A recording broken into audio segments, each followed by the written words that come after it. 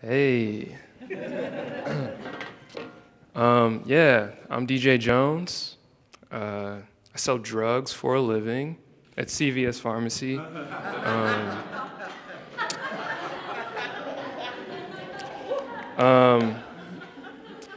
Yeah, but like with that experience, I kind of realized that like exchanging things with people, you like get to visualize and like see their hands, and that exchange is kind of metaphorical to me, and so I just made this poem called Hands.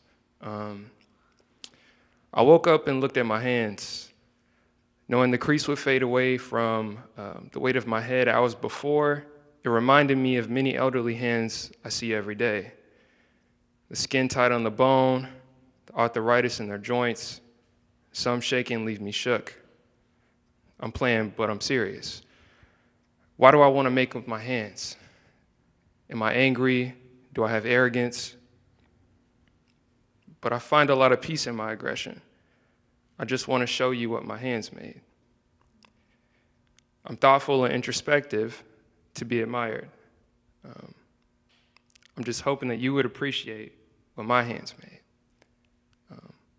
That's hands, right?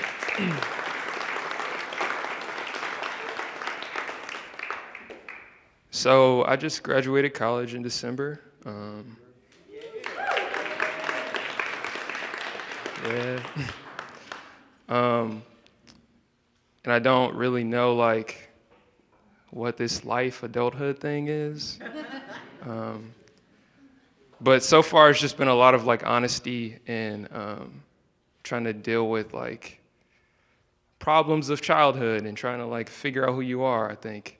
Kind of what you said, Will. So this is kind of what I wrote about me and adulthood right now.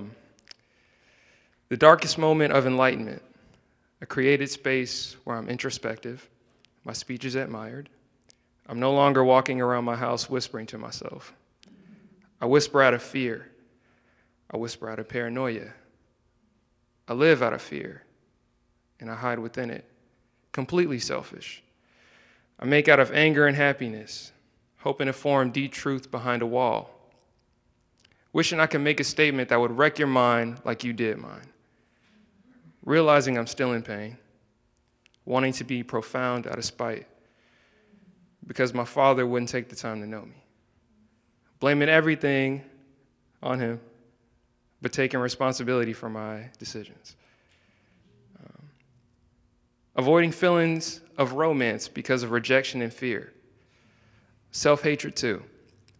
Knowing that no matter how much I write, I'm gonna send it to a homie of a different race.